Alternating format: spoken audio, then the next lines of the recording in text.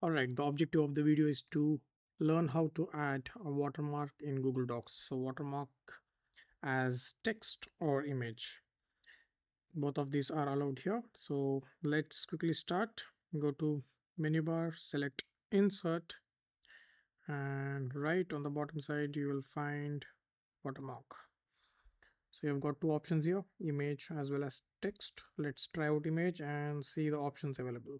Click on select image uploader. I would like to upload via browsing my machine. You can also use further options if you have it in Google Drive, images, if Mac, then photos.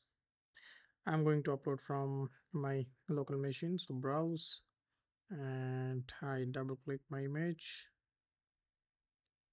loading up. There you go. I have my image as watermark behind the text. So what are the options available? Scale. Okay. Let's reduce it to 50% from 100 and the size. You can adjust the size over here. You can increase it.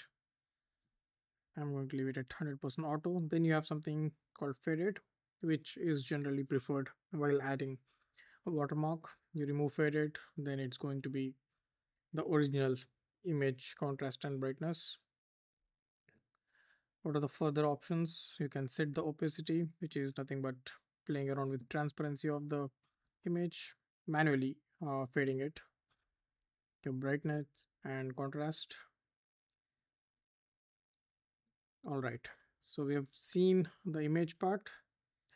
I am removing it now. Let's try out the text. Quite simple again. You insert the text that you want.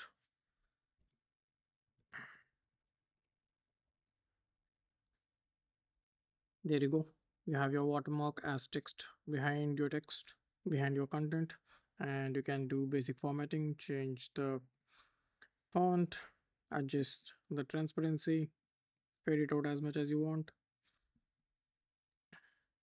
You have diagonal, horizontal, and you can also have this in front of text when you have that kind of degree in your content sensitivity.